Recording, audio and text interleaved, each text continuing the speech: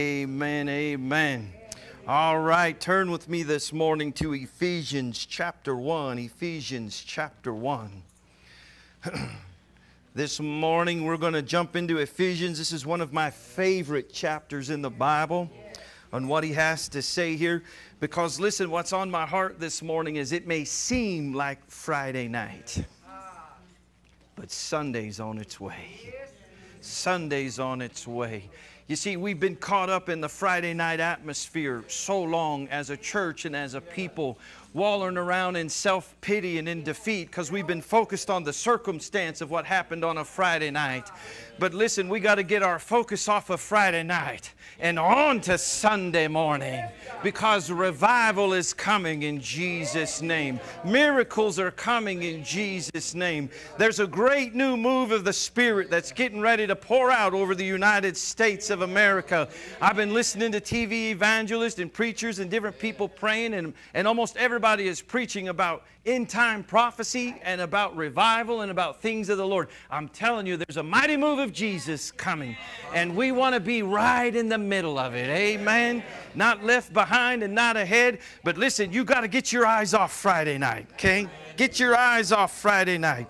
Verse 15 says, "Therefore I also, after I heard of your faith in the Lord Jesus and your love for all saints." Amen. Jesus said in the New Testament, "A new commandment I give to you, to love one another." Paul's praying for you. He says, hey, I've heard of you, your faith and your love for one another. Amen. How difficult is it at times for us just to love one another? You see, if you're focused on Friday night and on the circumstance and you're not focused on the miracles and on Sunday and the blessing, it's hard for us to love one another at times. Amen. Let's just be honest. You know, people will come to me quite frequently, "Pastor, I want you to know how much I just love the Lord, but I hate people. I hate people.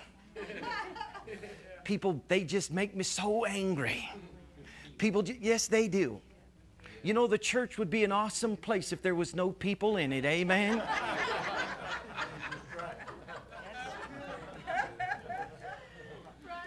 But there's people in it. And people being in it, how many of you discovered there's different personalities, there's different types, there's different likes and dislikes, and some of you got some really weird idiosyncrasies. Some of you do. Okay, let's just be honest. And some of you got some really, serious phobias over some of the dumbest things. You know?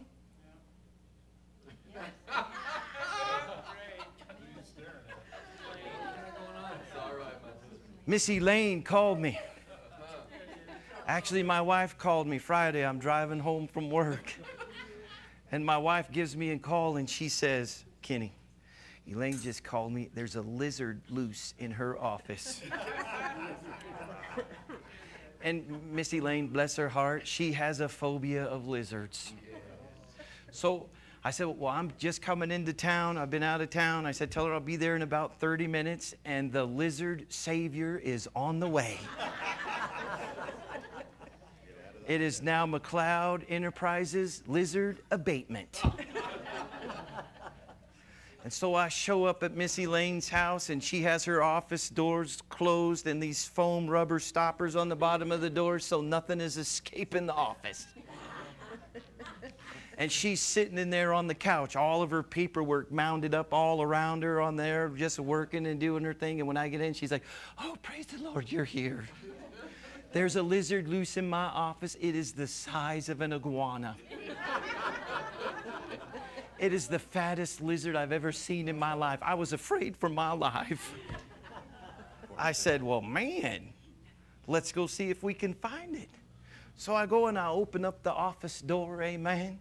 And I go in, and Miss Elaine is cautiously behind me, and she stops at the office doors. Now, she has a set of double doors into her office, all right, an active and a passive. And so she's got one hand like this up on the office door that opens, the other hand on the one that closes, and she's kind of half in, half out. You understand what I'm saying?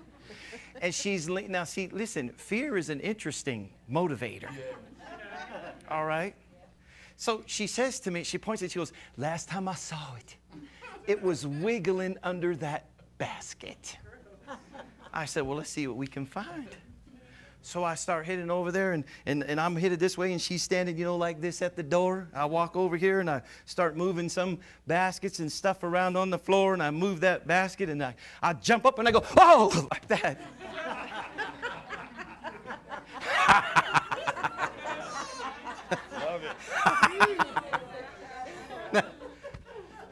Missy Lane got a hold of the door like this, right? And like this, next thing I know, she's doing one of these. It was like, feet don't fail me now. She has a cane and a walker that she walks with. But let me tell you, the Holy Spirit moved in that atmosphere. There was a healing of supernatural proportions, and she could have ran a marathon at that moment.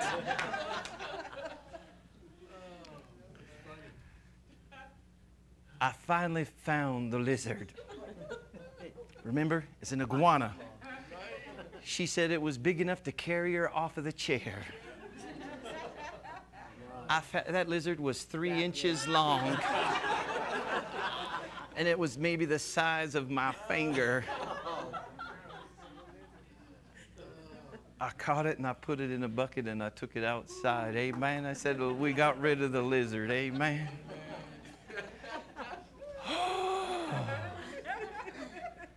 She about locked herself in the bathroom, Jillian, because she was sure I was going to come give that lizard right to her.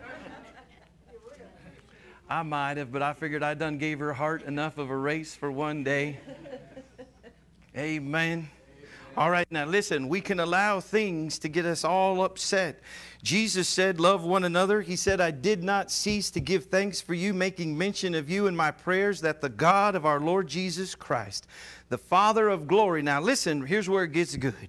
May give to you the spirit of wisdom and revelation in the knowledge of Him. You see, listen, when we're struggling through life and when you got lizards loose in your office, okay, and what happens is you're focused on the circumstance that you're facing and not on the knowledge and the wisdom of who Jesus is. You see, on Friday night when Jesus went to the cross, everybody was focused on what that meant and the loss. Jesus had said before He left, in 3 days I would rise. Y'all remember that? Amen. He prophesied where He was going, what He was going to do. You know, He gave you His Word, and in His Word it tells you how to live every day of your life in an attitude of praise and worship, grateful and thankful for all that God's done. But see, we lose focus on all that He said in the midst of a Friday night experience. You see, on Friday night, see, Jesus said, now come on now, in Philippians what? 4:13. Y'all know what that says? Don't that say, I can do all things through Christ who strengthens me? How many things is all things? You see, all is all, right? That means that I can face financial challenges. I can face bad reports from the doctor. Amen. I can face my Friday night experience if my focus is on Sunday morning, which is the Word. Yes. Where is your focus today? What priority are you placing the Word in your life? Amen. He said He's going to bless you with wisdom and revelation knowledge. In Philippians 4:13, I can do all things through Christ. Mark 9:23, all things are possible to him who believes. 1 John 4:4, greater is He that is. You see what I'm saying? Let me ask you, which one of these verses are you holding on to? You see, what is your confession? Is your confession all about the crucifixion and your Friday night experience? Or is your, you know, I love to tell the story of a little old lady that used to come to church here. Gloria Baca was her name. And she was the sweetest little old lady, living on Social Security, retirement benefits, struggling to get by like everybody else. She was having some challenges in her life one day with some of her finances and some of her kids and grandkids. You understand what I'm saying? How many of you ever had some challenges in your life? All right, well, she was having some challenges, and she came to me, and she was saying to me, Pastor, you know, this and this and the other thing, and then she got this big old smile on her face. And she said, I can't wait to see how Jesus is going to answer my prayers. I about had a hallelujah fit. Amen. I know pastors that don't have the same amount of faith as this little old lady on a fixed income. Amen. And then we get so caught up and concerned over the circumstance, come on now, instead of going to the Word. All right. Are you with me this morning? You see, Jeremiah 29:11, how many of you know what that scripture says? How many of you have that written down somewhere? You quote that. Jeremiah, he says, I know the plans that I have. Who's the you in Jeremiah 29:11? Say, I am the you. And he says, I know the plans. Plans to do what? Oh, I got plans to trip you, knock you down, torment you. I'm going to beat you. Is that what it says? He said, you know what? You might be part of the family, but you the black sheep of the family. And I'm going to beat you like a red-headed stepchild. Is that what it says? Mine says, I know the plans I have for you. He said, plans to what? Prosper you and give you what? Hope. Why do you have hope in the midst of a Friday night experience? Because of Sunday. Because Sunday's on the way. You see, you got to hold on to what the Word says. Amen.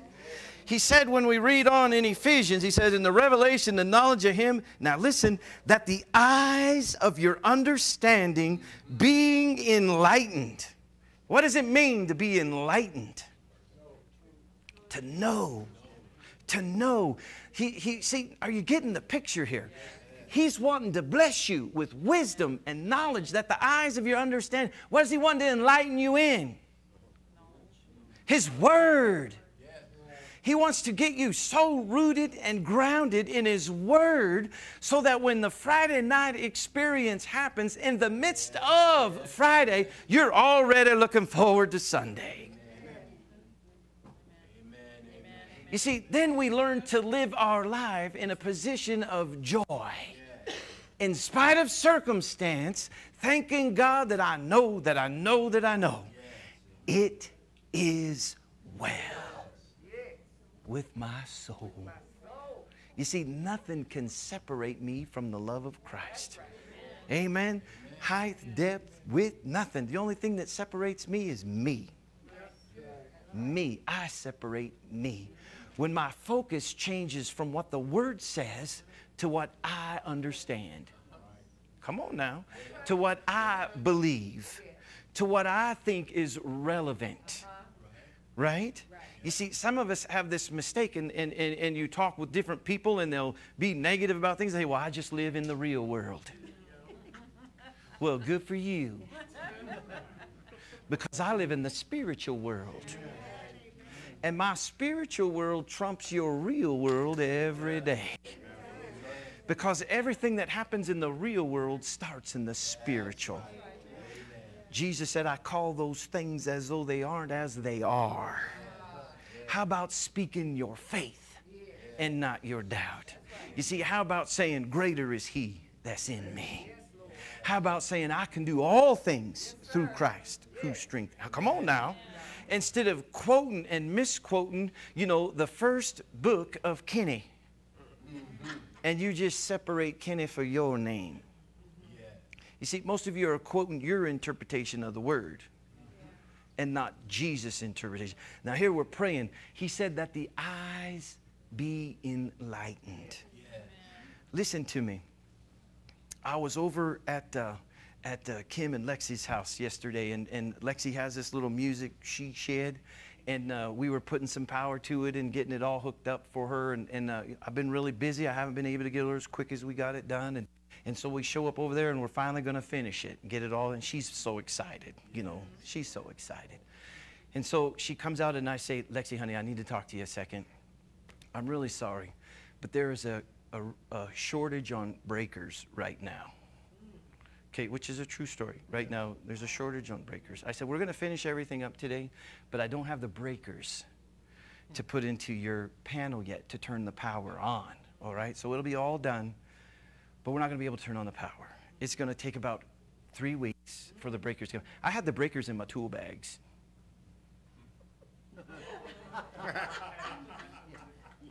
I'm just messing with her. Her face just dropped. She just dropped. And she looked at me and in the sweetest, oh, that's okay, you know, Pastor, I understand. Then I started busting up laughing. And I pulled out the breaker and I said, oh, honey, I'm just messing with you. I got the breakers right here. Give me about 30 minutes and we're going to have the AC on and the lights on. This thing's going to be awesome. All right, now listen to me. You know what your problem is? The devil keeps trying to convince you that you don't have the power, the authority of what God's given you. It's just like me sitting there holding the breaker. See, you have everything that you need. You've got all that you need.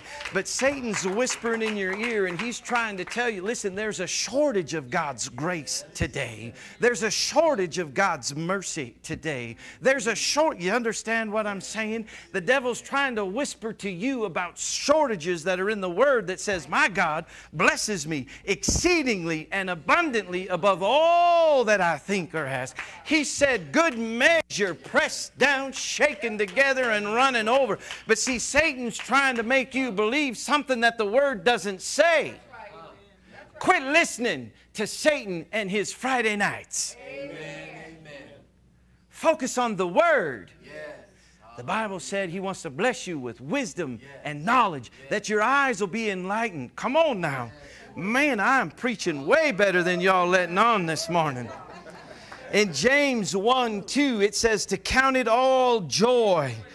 He said, count it all joy when troubles, when trials, when things come your way, because through this works patience and brings out perfection in you. Amen. It takes a little bit of fire. Come on now. Sometimes to purify. Come on now. You see, where's your focus? Is your focus on the miracles on Sunday morning? Or is your focus on the challenge of Friday night? You see, he said that the eyes of your understanding being that you may know what is the hope of His calling. How many of you know that as long as you have hope, all things are possible?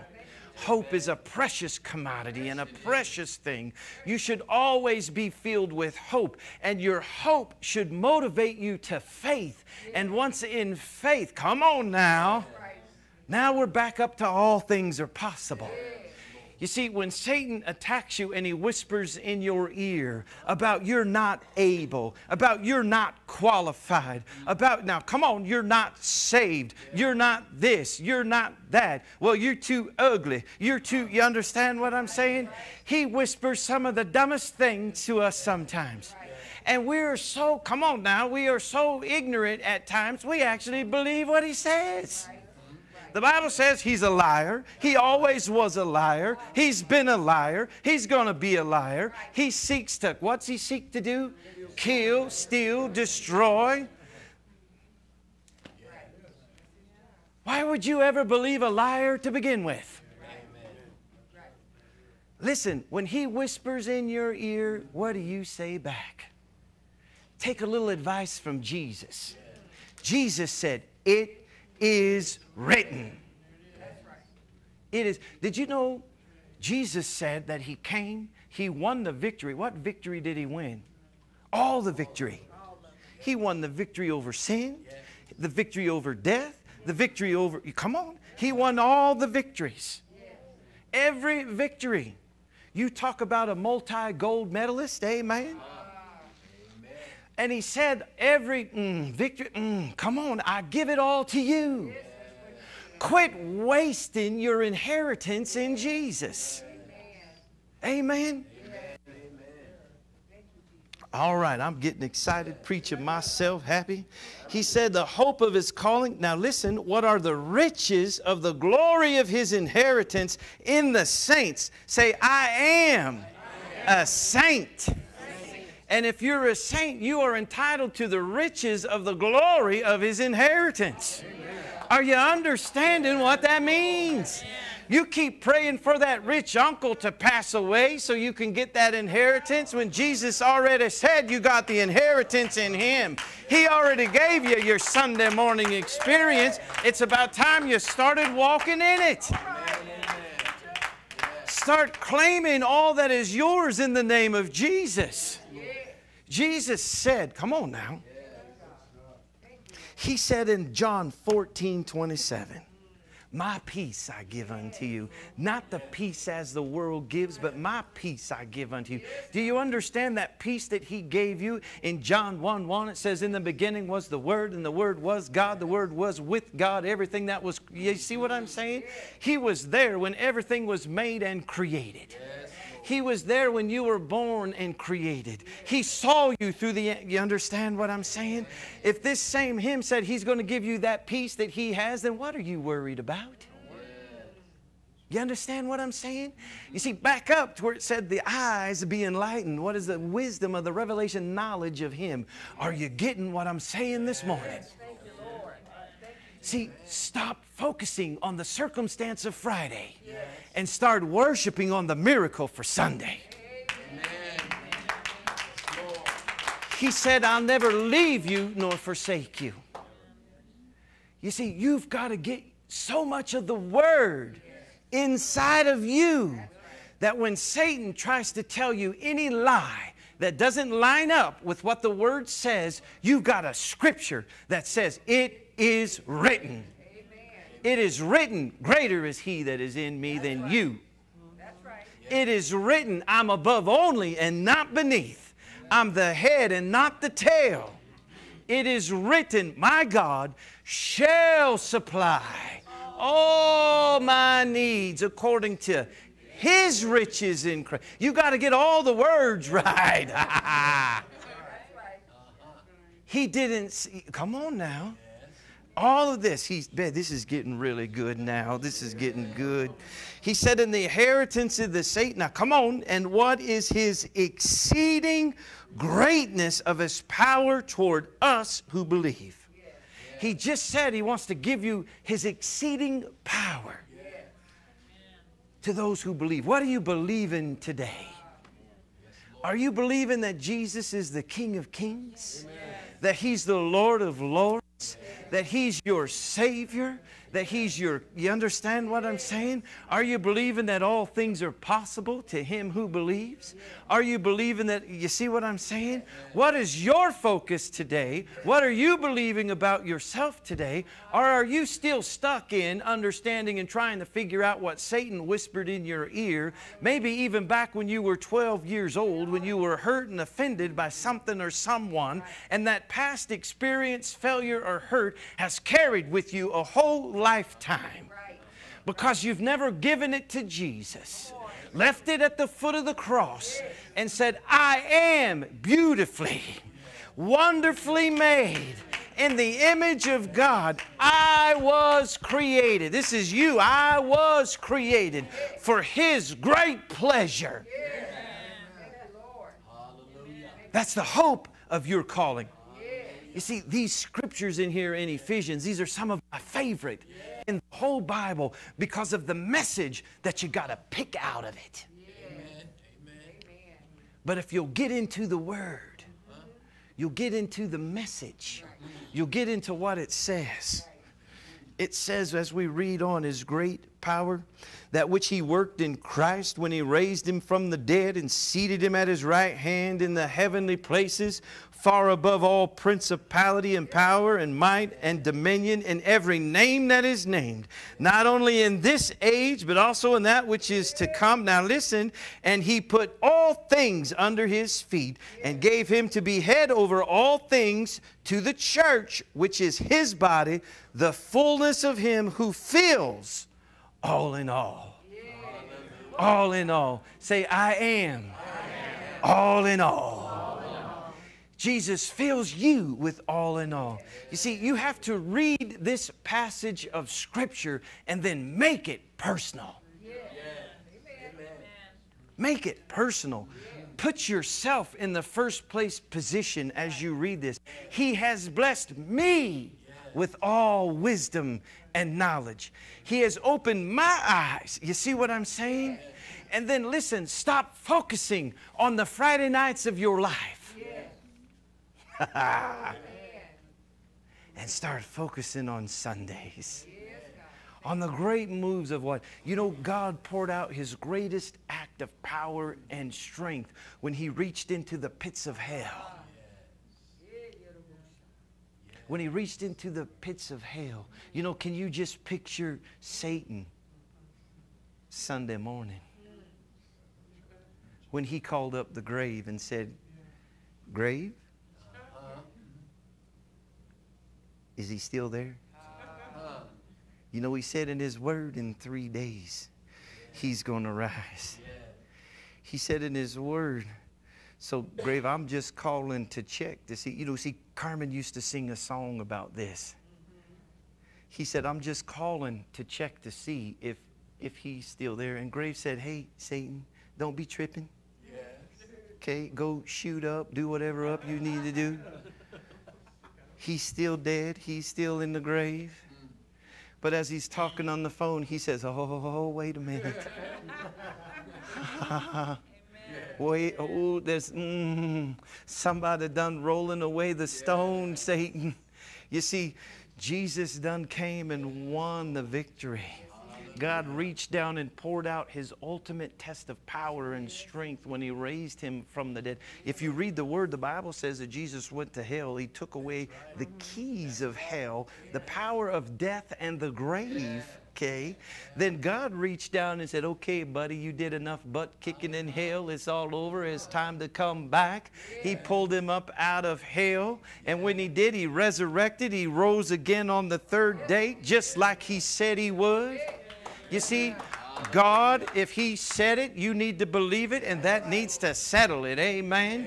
And so no matter what Satan's trying to convince you of, God's already told you that you're blessed. He's told you that you're victorious. He told you that you're a winner in Him, that your righteousness is through Jesus. Amen. And so we need to start focusing on who we are in Christ. You see, listen. All things are possible to him who believes. We're going to close with this in John 15:11. He says, my joy. My joy. Jesus said that my joy is in you so that your joy may be full. You see, your joy is full when you learn to live at peace, focused on Sunday's experiences and not on Friday's challenges. Your life is blessed. God is good. God is good. Your life is blessed. The challenges, the problems, and the Friday nights of your life are there just to remind us how great Sunday is. How faithful God is. Listen, God has never failed me. He has never failed me. And listen, I know He's never failed you because you're here this morning. He's brought you through everything that, you see what I'm saying? You see, we have to start focusing on the good. We have to start believing what the Word says. And stop listening to that liar that's whispering in your ear. You are beautifully, wonderfully made in the image of God for His great purpose. Amen. Give the Lord a big hand.